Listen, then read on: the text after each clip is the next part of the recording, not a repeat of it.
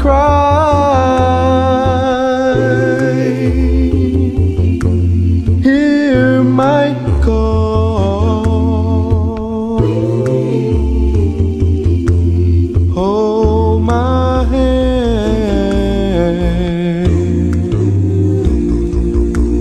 lest I fall.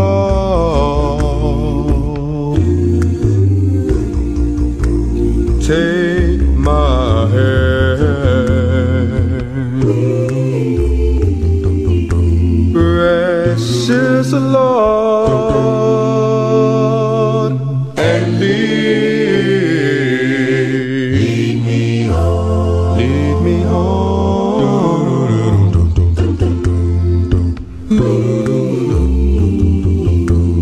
When the shadows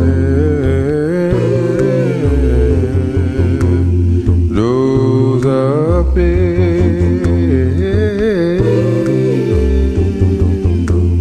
and the night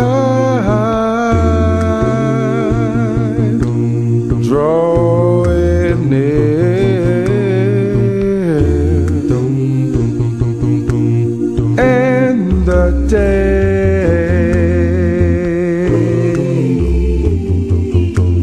is past away and gone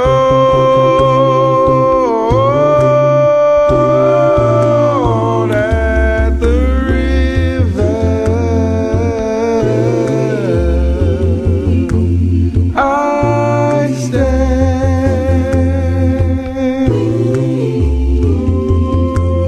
guide my feet,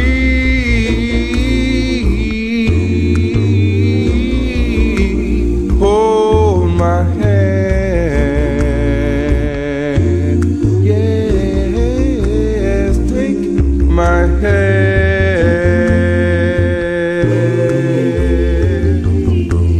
precious Lord, lead me, Lord.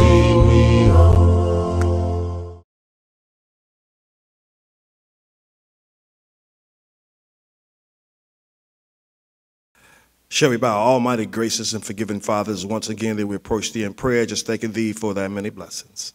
Father, we thank you for this worship service that we are having, and we ask, Father, that we do it in a manner that will be pleasing and acceptable in your eyesight.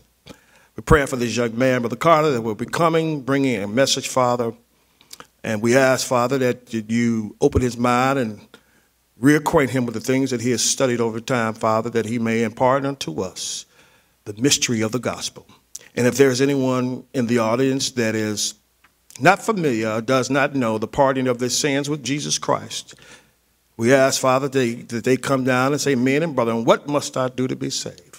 Now bless us, watch over us, be with us throughout the remainder of our service. Bless our congregation, bless our sisters, our brothers, our young people, our elders, and our minister. Watch over us, save us in the end. In Jesus Christ's name, we humbly pray and we say amen.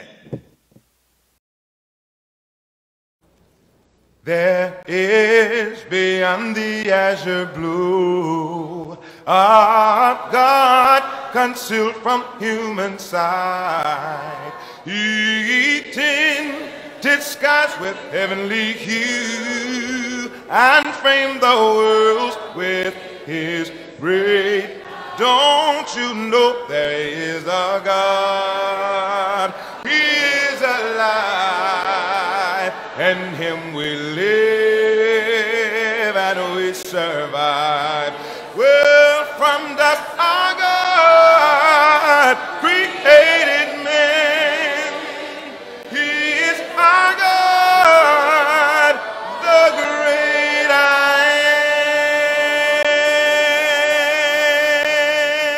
am. There was a long, long time ago a God whose voice the prophets heard. He is the God that we should know, who speaks from His inspired word. Don't you know there is a God? He is alive, alive, and in him we live, and we survive. Well, from dust our God, he created man. He is the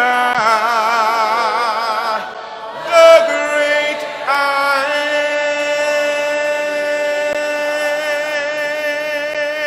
am. Secure his life from mortal mind. God holds that germ within his hand, and though men may search, they cannot find, for God alone does understand. I'm so glad that he is alive, and in him we live, and we survive. Well, from dust my God created man. He is our God, the great I am.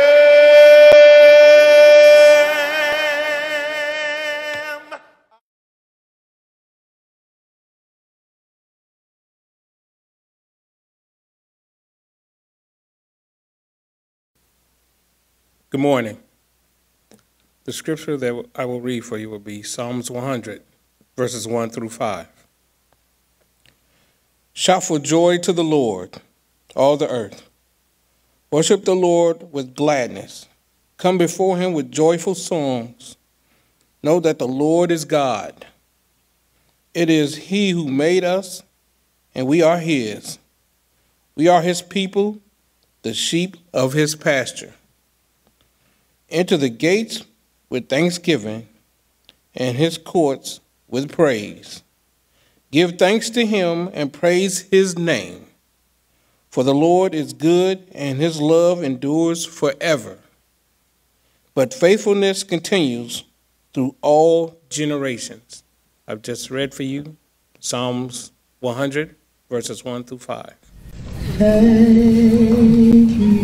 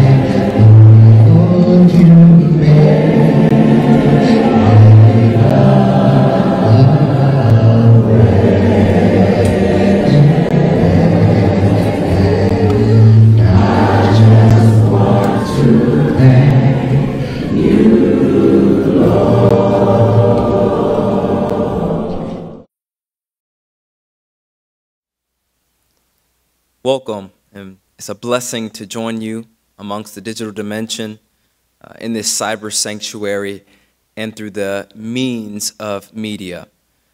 I appreciate Dr. Harrison for inviting me to share a word with you, Chatham, my family, and to mutually share a word from the Lord together in this worship experience.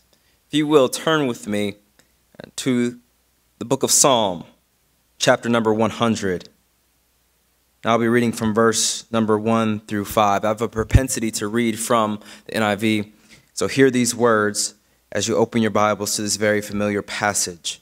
To all our guests joining us today, we just give you thanks for joining us, for you could have been with any other church through the digital dimensions today, and we thank God for you joining us at Chatham. The text for consideration this morning says this from Psalm chapter number 100, verses 1 through 5. Shout for joy to the Lord, all the earth. Worship the Lord with gladness. Come before him with joyful songs, and know that the Lord is God. It is he who has made us, and we are his. We are his people, the sheep of his pasture. Enter into his gates with thanksgiving, and his courts with praise. Give thanks to him and bless his name, for the Lord is good, and his love endures forever. Get this, his faithfulness continues through all generations. This is the word of God for the people of God. The people of God said, thanks be to God. I want to speak to you from the subject this morning and share with you on this subject something to shout about. Something to shout about. If you're right there next to someone in your living room on the way somewhere to run errands, if you're tuning in by yourself, I want you to just shout to the atmosphere and nudge someone next to you. There's something that you can shout about. There's something that you can shout about. During these times of COVID-19, I believe it is very important to talk about the necessity of worship. Yes, it is so necessitated that we talk about this because many times going throughout the week of COVID-19 and the season that we are in, sometimes we can lose track of how worship is so important and vital to our lives. And true, we cannot come into the house of God right now, but we can also bring the house of God to our worship environment at home. I believe worship is so important, and so that's why God has ordained it and commanded so. And so we have to talk about the importance of worship. You would all know that anytime you start a new job, it begins with an orientation. It is there when you arrive in the HR office that you begin to finalize any paperwork that needs to be done. And then you go through new employee orientation, going through the ins and outs of what it means to work in this new space, in this new place, and how the people there have worked there historically. They continue, when you get to the job, to explain how it works while introducing you to key people. They explain procedures and give you a sense of how it is you can be successful in your somewhat new environment. They want to make sure you have been fully oriented to what is expected of you in this new workspace. And in the same way, Psalm 100 is the handbook for what worship is all about. It is as though that the psalmist wants us to get a sense of what it means to truly worship God. Matter of fact, you can't really read Psalm 100 in a bubble. You have to consider Psalm 95 through 99 to get the overarching themes, because it is in these psalms that are called the enthronement psalms, because the theme of those psalms are all about the fact that Jesus, the Lord, God, the Messiah, is King. It's as though now that they've lifted up the Lord and they've recognized him as being king. And then you get to Psalm 100, and Psalm 100 now begins to point us into what worship ought to look like. And I want to lift up a few principles out of today's passage to help us understand what it means to worship God. Not only that, but how we're to worship God. The first principle is this, beloved. We ought to worship God joyfully. Yes, look at verse number 1 through 2. You see this in the opening verses. It reads this way: shout for joy to the Lord, all the earth. Worship the Lord with gladness. Come before him with joyful songs. I want you to imagine as the people are coming up to the house of God to worship God, there is an official at the door. And this official at the outer gate begins to say these words to them. Shout for joy to the Lord. Worship the Lord with gladness. Come before him with joyful songs. I want you to imagine as the worshipers are walking towards the house of God, they have scrolls in their hands. And in these scrolls are encased the lyrics of their joyful songs, written and prepared to be rendered to God in praise. It is as though the officials at the outer gate are encouraging the people even before the songs are being rendered in their hearing. The spirit that they have is contagious, is effervescent, is bubbly, it's vibrant.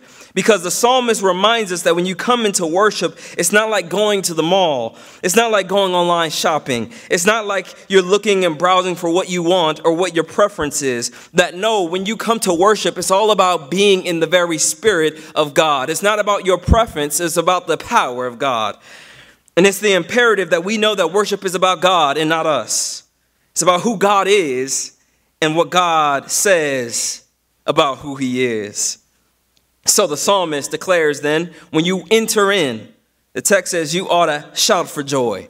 And you may be looking at the screen right now and saying, how do I find joy in this COVID-19 situation? How do I invite joy within my own household? Well, God says, wherever 2 or 3 are gathered in his name, there the Spirit of the Lord is. And so if 2 or 3 are gathered in his name, then you can invite joy in your house.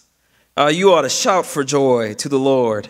And understand that joy is not simply a smile on your face, but joy is that when you come to worship with your heart, you reflect on what God has done. The original word here in the Hebrew is shimha. The church say shimha. Yes, shimha. This can be translated as joy, gladness, happiness, or someone who is rejoicing. It can be expressed in a plethora of ways, but above all, it is a matter of the heart. It is the outward expression of the joy and gladness inside of you. And so we should come in filled with joy. It's a reminder that when you come to worship, worship is not about the praise team having to pump you up. The joy already inside of you, matched with the praise on the outside, should cause an overflow of praise in your heart. Because worship is about waking up with joy and walking through the door of your worship space with joy. It's about you leaving with joy. See, we can't give you joy, nor can someone else worship God for you because they don't know entirely what God has done for you. Because only God knows, and what you know about what God has done for you is about what God has done just for you. Yeah, only you can worship God for yourself. And your worship ought to be baptized in the joy of the Lord. It was not too long ago, beloved, that I was in Dallas, Texas, one of my favorite popular restaurants named Papado's. Now, you must know, if you've never been to Papado's in the South or even in the North, that this is one of the greatest seafood cuisines this side of heaven. And this is one of the favorite restaurants, and I stopped by there particularly because I had a function at the house before graduation, and I had a to-go order. And I was making my way to the booth to get my to-go order, and I was just about ready.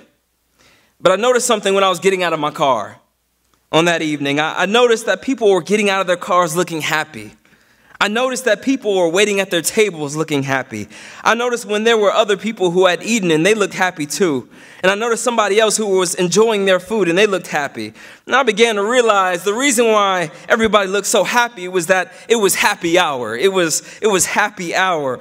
And there was something about this moment that gave them a sense of joy in this experience. And sometimes I wish the church had a happy hour. I mean, if they could get happy about a liquid, surely we can get happy about the Lord. Surely if we have what God has done for us in our memory and in our experience, surely we can make sure that our joy is not based upon our circumstances. I mean, who needs a margarita when you've got the Messiah? I mean, who needs a daiquiri when you've been delivered? I mean, who needs a Heineken when you've got the Heavenly Father? And you ought to have a happiness in your soul because you remember and you reflect on what God has done for you. You ought to have a joy because you remember how God has brought you throughout the years. The song said, down through the years, the Lord has been good to me. And every single time you wake up and reflect on how far God has brought you, and you reflect on how good God has been to you, you can't hold the joy inside of you, because only you know that God has been good to you. And good will have the final word over your life. And see, your worship can't entirely be based upon who's preaching and what song they're singing and who showed up in your house for church and if your outfit was cute or not. No, your joy is based in God, because God kept you and God sustained you. God has been strengthening you and God has been with you. And so the psalmist says, you ought to make a joyful noise. And I love the text because the text says you ought to shout for joy. Yeah, some people don't like loud sounds, but I believe in this text it shows us that there is some value in volume. Yeah. When we talk about how God has given us joy, we ought to show that we have joy. I was at a facility once, and it had a sign outside the building. The sign said, no shirt, no shoes, you already know it, beloved, no service. And I wish we had a sign outside the church and outside our spaces of worship that said, no shout, no song, no service. Listen, if you can't bring it in with you, we can't give it to you. You got to know that God is worthy of being praised, even through COVID-19 and even through the tension that we've been facing in this season. One Old Testament writer says it this way, the joy of the Lord is your strength. When you can't find strength in any other person, any other item, or any other asset, you have to understand that joy that comes from the Lord is your strength. And so you have to make sure you're girded with the strength and the joy of the Lord. I've got to worship God joyfully, but it doesn't stop there. He says you got to worship God reverently. Look at verse number 3. It says, know that the Lord is God. It is he who has made us, and we are his. We are the sheep of his pasture. Notice this. He says, know. The word know is a rich biblical word. It can mean intellectual knowledge or experiential knowledge. It can mean anything from knowing in an intimate way or knowing in a personal way. And the writer uses this word in the latter sense to say you worship God properly because you know him. Yeah, you know the Lord. And the more you know about God, the more full your worship will be. And the more you know about God, the more natural your worship will be. And beloved, I was on a social media that post this past week, and I came across a short clip of a person by the name of Maya Angelou. We all know Maya Angelou. She was a first-rate poet for many years who could put words in a phenomenal expression. This particular clip was dated perhaps 20 years ago. And there was a young lady in the audience, approximately in her early 20s. Maya Angelou was on stage, and the young lady had a question for the prolific poet. She said, Maya, what do you think about these certain relationships? And Maya Angelou heard the young lady as she addressed her, and she responded this way. She said, first of all, I am Miss Angelou. I am not Maya. I am 62 years old, and I've lived so long and worked so hard that a young lady like you or any other person has no license to come up and call me by my first name. She says, because at the same time, I am your mother, I am your auntie, I'm your professor, I am your mentor. In other words, she was saying, girl, put a handle on it before you call me anything. And some of you grew up in houses where you couldn't get away without putting a Mr. or a Mrs. on the front end of it because you wouldn't live to see the past of the back end of it. Your life would flash before your eyes because you knew you had to put some respect on that name. The psalmist says if you want to continue worshiping God properly, you've got to know who he is. He's not just one of the boys. He's not just someone upstairs, but God is the provider. He's the Alpha and the Omega. He's the healer and creator. God is the supplier and sustainer. He is the shepherd, the Prince of Peace, and the bread of life. He is the living water. God is the Savior and counselor and all these things. And the way to come to God properly is by knowing who he is. The text says you got to know that the Lord is God. And understand that in their day, the question was not, is there a God? But the question was, who is God? At that time, many were busy worshiping so many false gods, rain icons, fertility icons, and harvest icons. But the psalmist came to tell us that we want you to know who the real God is, the true Lord God, and everybody else must bow down to God Almighty, because your relationship with God is more important than what you have from God. It's not about what God gives you, it's about the relationship God has with you. Yeah, and I believe someone throughout the digital dimension in the cyber sanctuary is looking for something from God, but you're trusting and tracing the heart of God. You're trying to look for the heart of God and not the hand of God. And God is saying, if you worship me with your heart, I'll freely give from my hand. He says that you have to know who the Lord is. But the psalmist says you have to know who he is because he has made us. And these 4 words contain 3 biblical ideas. And I wish I had time to preach it like I feel it.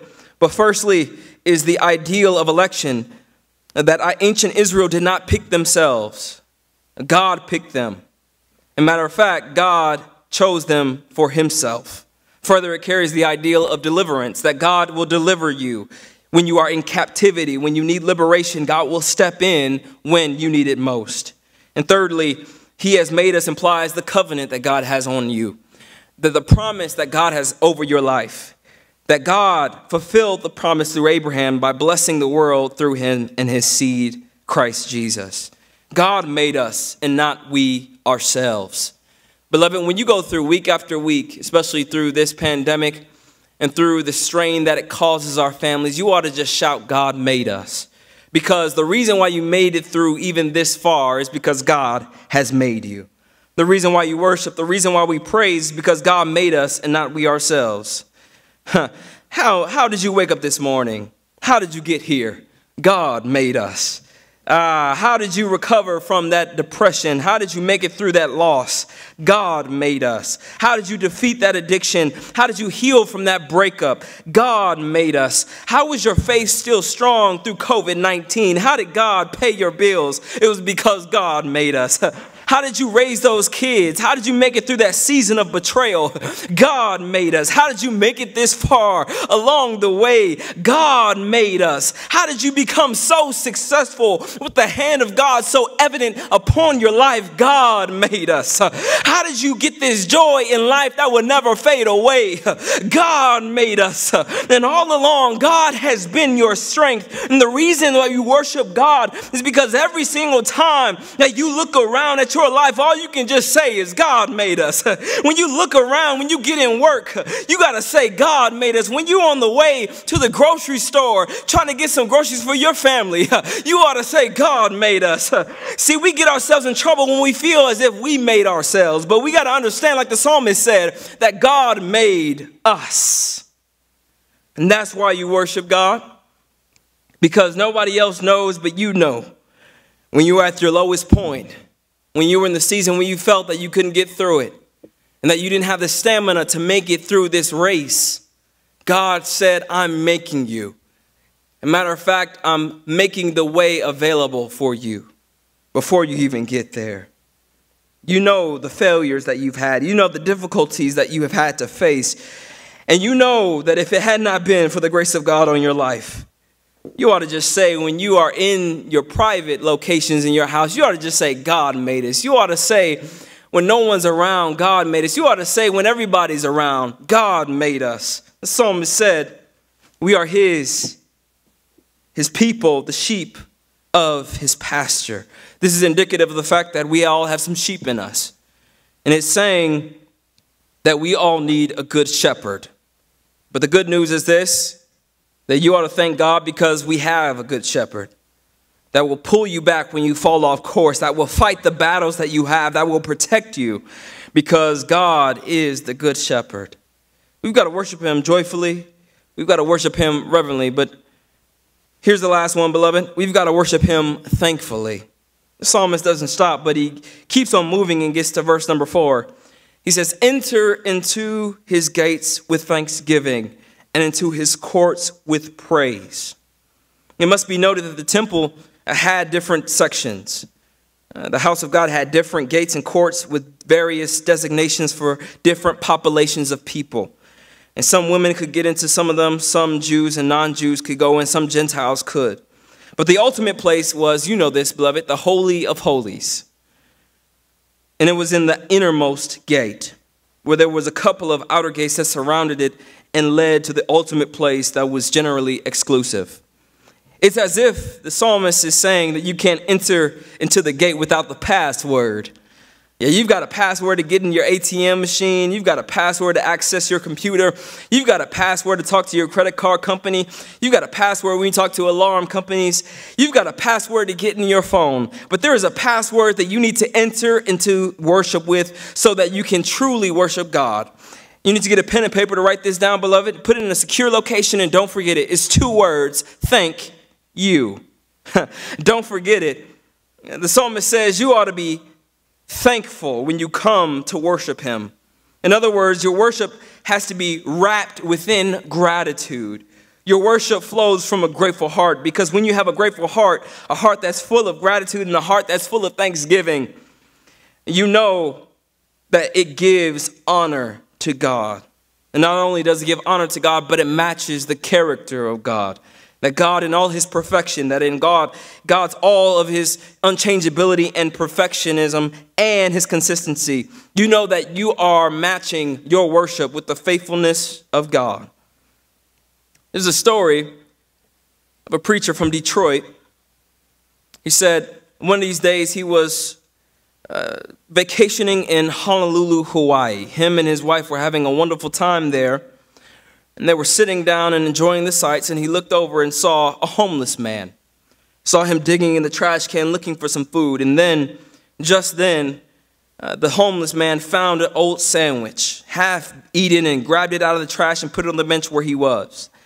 And then the preacher from Detroit saw the homeless man open up the wrapper on that half-eaten burger and sandwich.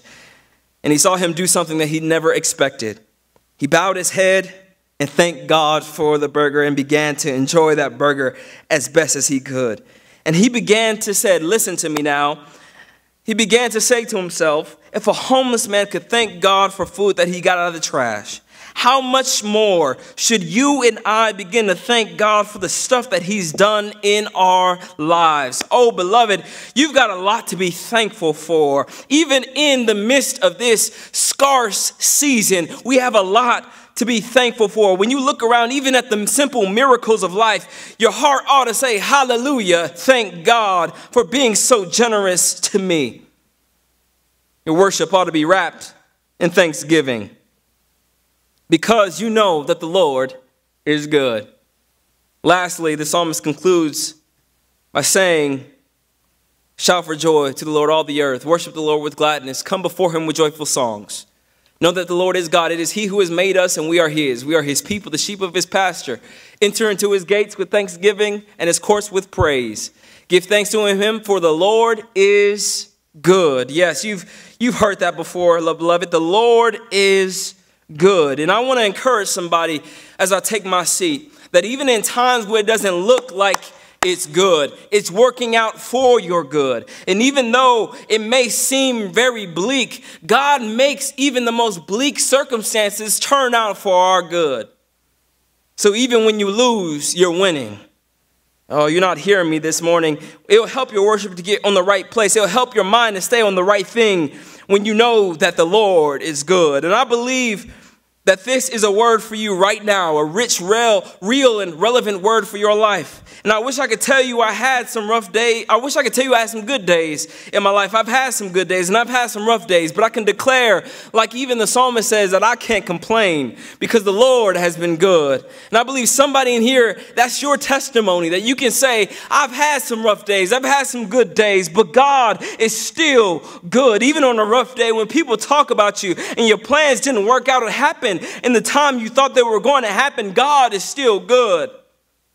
The scripture says he will keep you in perfect peace, those whose minds are steadfast because they trust in you. That's Isaiah 26 and verse number 3. Check that out. He will keep your mind in perfect peace when you have your focus, your mind steadfastly upon him. That's the only way we're going to make it through this season. That's the only way we're going to make it through together, by focusing on the author and the finisher of our faith. Beloved, be encouraged today. that if you're not a child of God, you can become a child of God. You can enter into covenant relationship and in the promises of God by giving your life to him. Peter even said, repent and be baptized for the remission of your sins. Peter is not only just concerned about this life, he's concerned about the afterlife.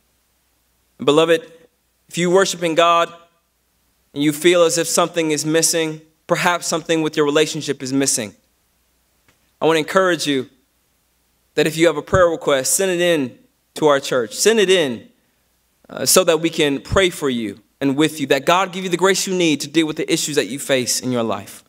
If you're not a child of God, I want you to know that when you worship God, you have to understand, you have to know him. And so if you're far away from God, if you've grown up at church but never really were consistent in your relationship with God, I want to encourage you to give your life to him and know him, because once you know him, your mind will be kept. Because how many of you know that God is a keeper of minds?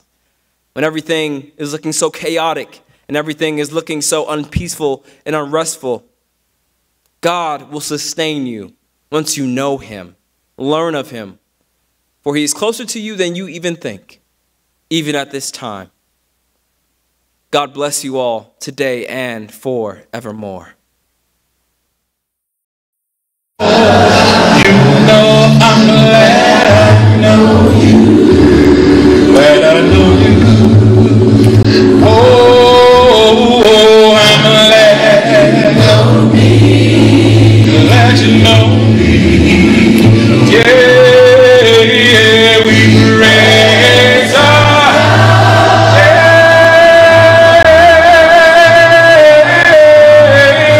we're one big family. I know we lift our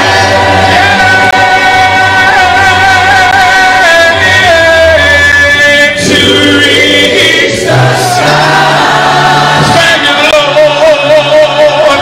Yeah, and I am so glad. So glad you gave your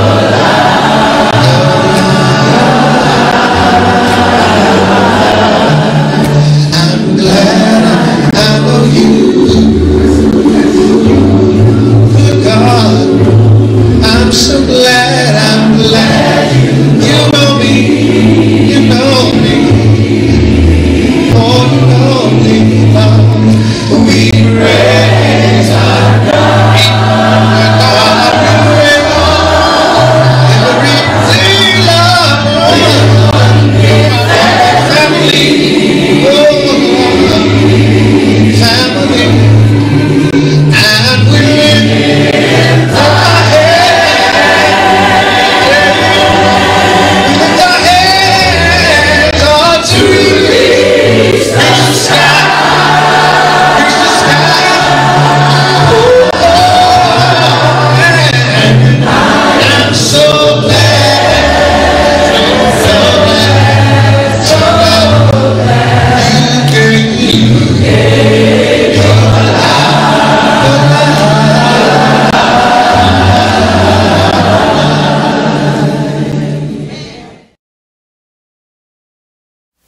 Good morning, church. It's time to give back what the Lord has blessed us. It's another portion of our service is giving. And the Lord has given us a lot in our lives that we are thankful for. I want to read from Matthew 6:3-4. But when you give to the needy, do not let your left hand know your right hand is doing, so that your giving may be in secret, and your Father who sees in secret will reward you. And we want to just thank the church members for continuing to give. We know this is a time that we're all under pressure, but the church is still surviving, and we need to pay our bills and get church ready for the time we'll be able to come back from this virus. There are 3 ways that we can give. Online through our website. You can go to Chatham-Avalon.com and see that we have a website where you can give on. Also, you can drop it by on Saturday mornings from 9 until 4 o'clock each Saturday. There's someone to be here to collect your offering and also give you your communion that you may take away with you. Also, you can send it by mail to 8601 South State Street in Chicago, Illinois, 60619. And I want to thank you and have a good day. God bless. Thank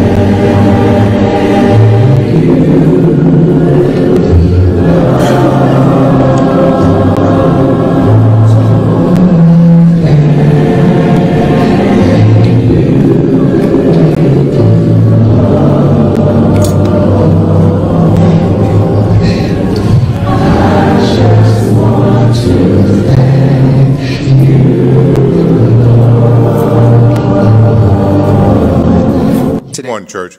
This is now time for communion. I will be reading from the book of St. John, chapter 6, verses 51 through 58 for your hearing. And the book reads, I am the living bread which came down from heaven. If any man eat of this bread, he shall live forever. And the bread that I will give is my flesh, which I will give for the life of the world. The Jews therefore strove among themselves, saying, How can a man give us his flesh to eat? Then Jesus said unto him, Verily, verily, I say unto you, except ye eat the flesh of the Son of Man and drink of his blood, ye have no life in you. Whoso eateth the flesh and drinketh the blood hath eternal life, and I will raise him up at the last day. For my flesh is meat indeed, and my blood is drink indeed. He that eateth my flesh and drinketh my blood dwelleth in me, and I in him.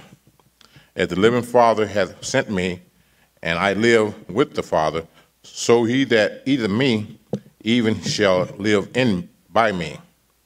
This is that bread which came down from heaven, not as your father did eat manna, and are dead. He that eateth of this bread shall live forever. Let us partake in communion.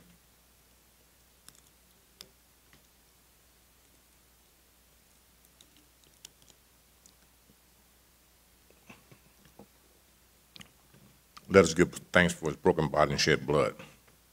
Our Father God, again, we thank you, the Lord. Thank you for allowing us the opportunity to partake in your broken body and your shed blood.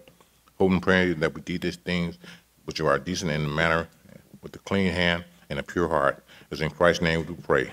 Amen.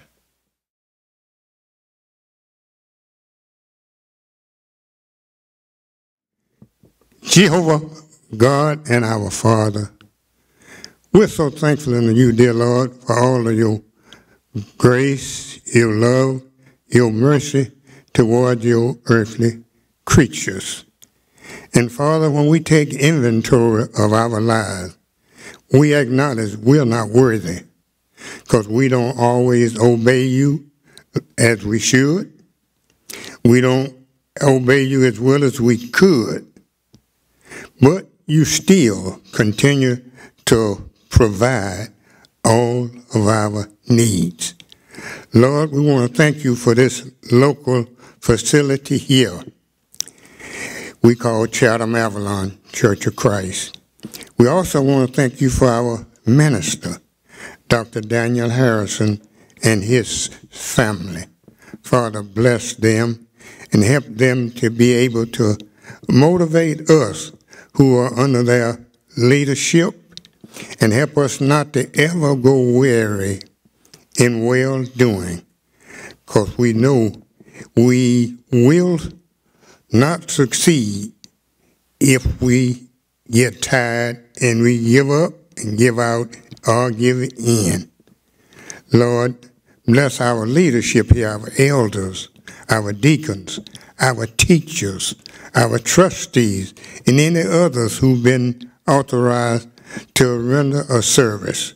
Father, we pray that they will not get the big head and think they are chosen because they have all the answers or they have all the wisdom or all the knowledge. But pray that they have a humble and meek spirit and strive to honor, obey, and glorify you and your Son while we are here on this earth. Father, bless the sick everywhere. Comfort those that are suffering grief and bereavement at a difficult time. Lord, just have mercy on all of us and help us to work together in love and peace and in harmony, and that we may ever endeavor to keep the unity of the Spirit in the bond of peace. Thank you. Forgive us, heal us, and save us. In Jesus' name, we pray and we thank you. Amen. Put those hands together. Let's praise him today. Let's praise him. Yes, there's something about Sunday morning. Well, said I can't wait all Sunday morning, to sing and shout, hey, and praise the Lord. Well, it's Sunday morning, hey, gather together, church in one accord. Hey, said it's something about Sunday morning, said it makes me happy, happy deep inside. Well, I take off every one of my cares, I give it to the Lord, and I leave him there. Yeah, said it's something about that day, yeah, that it's gotta be the Lord, yeah. Now I know you get a little worried about your bills sometimes, but Jesus said he'll make a way out of no way. Wow, I don't worry about my bills on Sunday morning. No bill collectors knocking at my door. Oh, if they come on Sunday morning, I'll be at church praising the Lord with my mind on Jesus on Sunday morning. 'Cause everything gonna be alright. I don't worry about my bills getting paid, 'cause I know that the Lord has already made a way. There's something about that day that it's gonna be the Lord.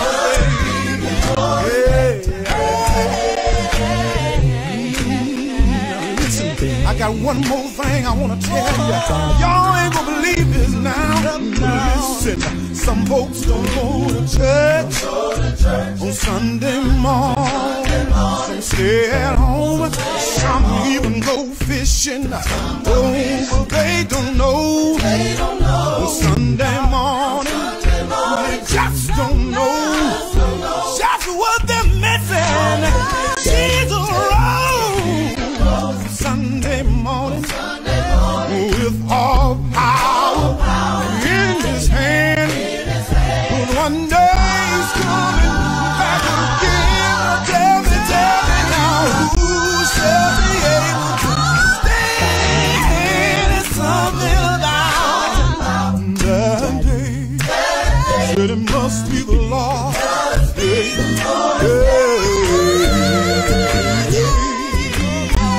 Something about Sunday morning. Something about Sunday morning makes me feel good inside. Makes me feel so good deep inside. I ain't talking about Monday. I ain't talking about Tuesday. I ain't talking about Wednesday. I ain't talking about Thursday. Not Friday. Saturday.